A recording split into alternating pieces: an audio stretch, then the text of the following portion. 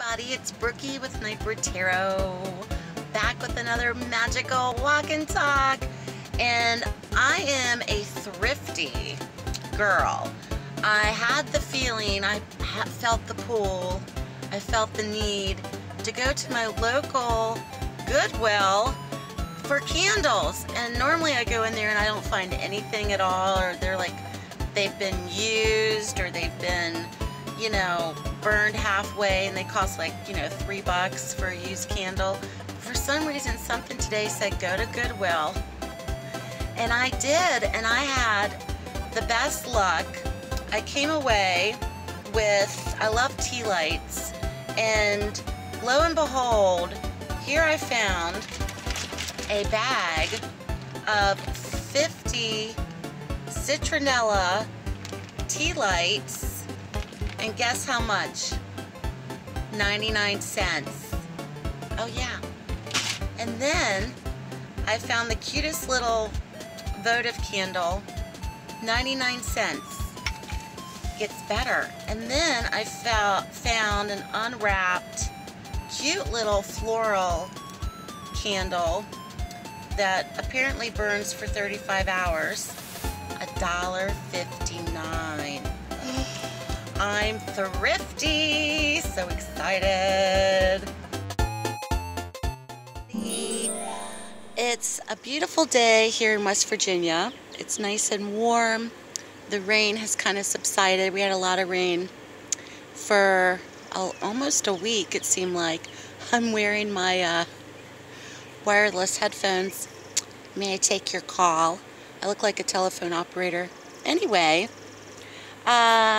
haven't done one of these in a long time. I'm vlogging, and it's been a while. I've been very busy trying to get things going back on my channel. I'm doing daily tarot readings, and it's a motivational thing for me. I like to do them in the morning, early in the morning, and it also helps motivate me in some regard. And yeah, it's a very nice way to start the day. And throughout my day, I will remember things from the daily tarot reading, which I will find will start to apply to my own daily life. So that's pretty fascinating as well. Also came out with your June love highlights, so I hope everybody's enjoying them. And going to be coming out with your monthly general readings for June here shortly. This earbud seems like it wants to pop out. But anyway, so that's very exciting. So I'm trying to get a lot of things done on my channel, as well as with my Tarot Biz. And I just finished up the free tarot class that I offered back at the end of March, which was very, very positive. And I'll probably be coming out with another free tarot class, probably a different type of topic or subject in regards to the tarot. So that's exciting too. And here's a little shot of little Fred. He's like, feed me. I was going to take you guys down to a little creek, but the rain has really muddied the waters, and the water's super duper high. So I was like, do I want to risk that? Do I want to fall in the creek today? Not really. So anyway, I wanted to talk about a couple of things. Actually, this is like a magical sit and talk, and I'm in the shade. I wanted to talk about a couple of things today that I've been thinking about when it comes to doing tarot readings. And sometimes this will happen, or this will occur. How do you separate your own energies from not leaking into another person's tarot reading? For example, reading for a client or for a friend, and having the reading not show up to be all about you.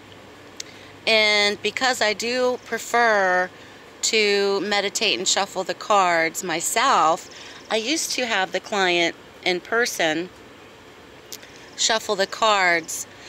Sometimes people that are very unaware of how to shuffle will tend to shuffle them all over the place because I don't read them reversed, and then I have to put them back together. Or they don't shuffle them as well. So I prefer to shuffle them. Now, how does my energy of my life, or perhaps a situation in my life, not transfer into the reading? And I've only seen that happen to me a couple of times when I was reading for very close friends, or potentially for people that perhaps I knew a little bit about their lives, but yet something in my life at the time was coming through that was very strong. And so, of course, I'd stop the reading and reshuffle. It does tend to happen. It can happen. Can it happen here on YouTube doing general readings? Possibly. You know, when I read for my sign of...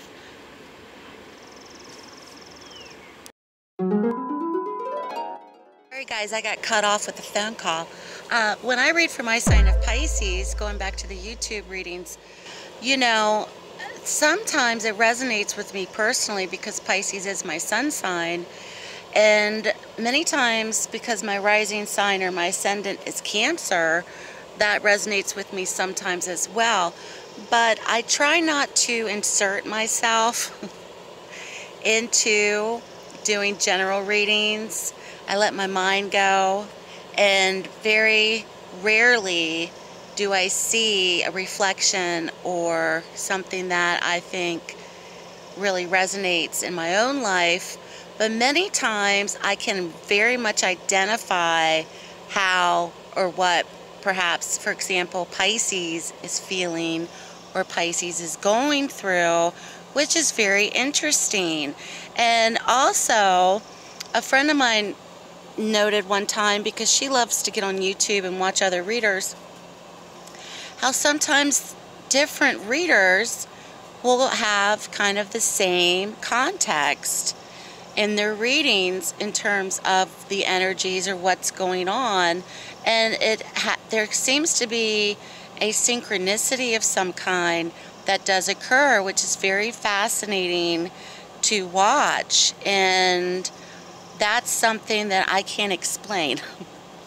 But it is very fascinating to watch sometimes the connection that other readers will have with other readers in terms of the reading for that week, or the reading for that month, or the reading for that year, etc. So yeah, it's very, very interesting. There's a lot of different dynamics that go on with that. But anyway, and you know, I always want to do something to give back, and because I do the free tarot classes, which I think is very important, because when I was learning how to read, I didn't purchase a course. Of course, the internet, my tarot reading studies started pre-internet, basically, almost. I purchased books, of course, and studied, but I never spent money on a tarot course. So for me, if anybody wants to learn how to read the tarot cards or any kind of divination system, I think it's a great way to give back and to offer it for free. And I just enjoy doing it, because giving back and helping to serve other people how to learn is very gratifying in a lot of ways. So hopefully I'll be coming out soon with some other type of free tarot course in the near future. So right now I moved. I'm sitting in the yard under a bunch of trees, which kind of provide a shady canopy, and hopefully I can take you guys somewhere with me. I want to get one of those things that you can put in your car on the windshield to set my phone in, because I'm using my phone a lot to do videos, and I need one of those holster things. I love to watch other vloggers talking while they're driving, because for some reason you seem more focused on the road, or you kind of like things come out more clearly. I don't know why, I can't explain it. But anyway, so yeah, giving back I think is very, very important in anything that you do. However, I'm trying to kind of curtail doing free readings. I did a lot of free readings in terms of giveaways. Sometimes I would pick and choose at random somebody on my Facebook page to win a free reading.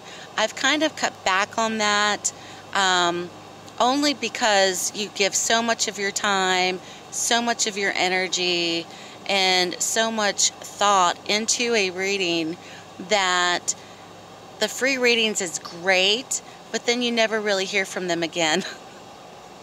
And that's fine, but at the same time, you are kind of giving of yourself, and I was doing it so much that I kind of felt I wasn't really feeling wanting to do that anymore. And I've talked to a lot of readers who refuse to do that, and I totally understand why they would not want to do that. And I've also kind of cut back on my boundaries when it comes to doing free readings or doing readings for people that I know. And this happens frequently. It happens a lot with people in this field. I'll get strange emails from complete strangers asking me to read for them, or tell them what I think about a certain situation, or, you know, well, you must be psychic, you can tell me what's going to happen. And it's kind of like I attune it to, you're providing a service, it is a business, and it's a profession, and not to treat it like it's a hobby.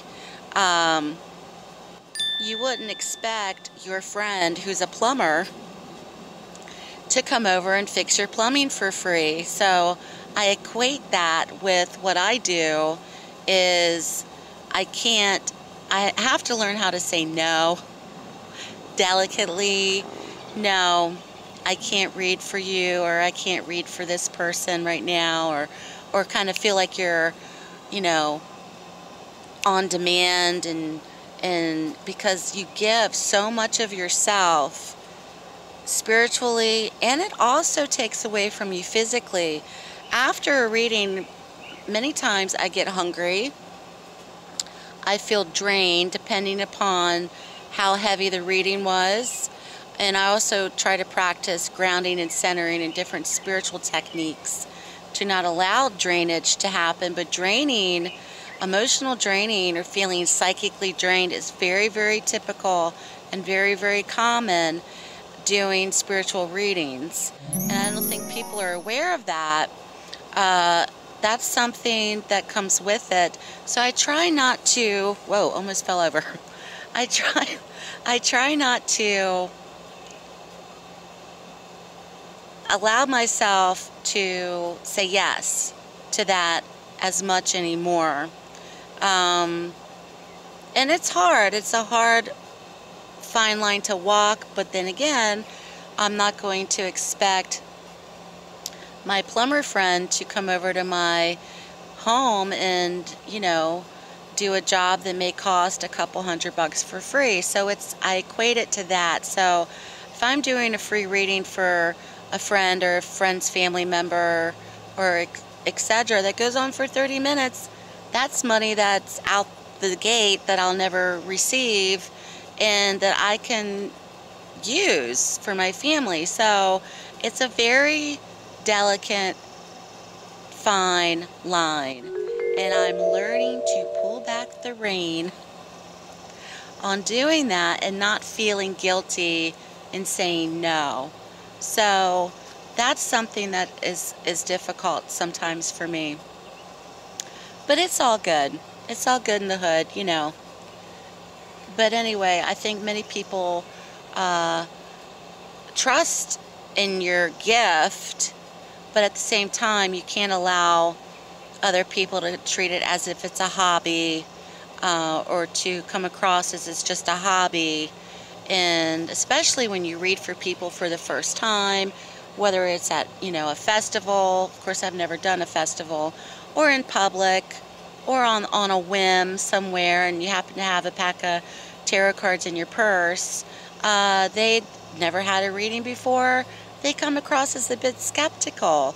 And then you're giving of yourself and your time and your energy, and you kind of feel like you're in the spotlight, and it's a lot of pressure for tarot readers to put themselves through to perform is the norm. And I'm trying not to do that much lately. It's hard for me to say no, especially if people have a great need or a great want. And so it's a very, very fine balance for me. And I try to live a spiritually based life. And when stresses come in, if stresses come in from relationships, or if stresses come in from family situations, or if stresses come in from whatever's going on, it can really take away from what you practice and from what you preach. And I try to live a very open, give it up to God, spiritual life. And the last 9 months of my life personally has been very stressful at times, and I'm starting to come out of that in regards to giving up myself to other people first, and not thinking about my needs or thinking about my wants, and kind of being a sacrificial lamb for certain situations. And it takes away from myself, and it takes me away from my channel, or it takes me away from doing something like a daily tarot reading. So I kind of feel like I live in between two worlds sometimes, and that's something that maybe other tarot readers can identify with. Living in two different worlds is kind of difficult. Sometimes you walk around in the physical world, but at the same time, if you're intuitive or if you're empathic, you're picking up, like this radar is going around you, and you're picking up all these different energies wherever you are. And you're also noticing things that people don't notice, and it's hard to describe to other people, and it's also not to come across as being kind of crazy. So yeah, that's kind of, especially if you're and people in your life are not understanding or don't understand what the hell you do, and don't get it. So yeah, that's why I'm so glad I found YouTube, because I've met other people that do get it, which is nice. That's a nice validation. So yeah, this is my magical walk-in set, or my magical talking set. So yeah, there's just a few things I wanted to talk about today. And hopefully, and I have a good feeling about the month of June. I think there's a lot of things that are going to be coming up on the horizon for a lot of people. I think it's going to be a great inspirational time for a lot of people. I think new doorways and new directions are going to be opening. New pathways are going to be opening for other people, people in general. I really think that we need to be inspired. I really think that we need to have validation. I really think we need to have community right now. So it's very important. And yeah, those are my thoughts, y'all. But anyway, I will be back very, very soon for another magical talk and set. Hopefully it'll be a magical walk and talk somewhere far more interesting than my yard. So I hope you guys enjoyed this magical talk and sit. Please leave me your comments below. If you'd like to share any stories with me, give it a thumbs up, share and subscribe. And thank you guys so much for watching. Many blessings, and I'll speak to you soon. Baby kitty.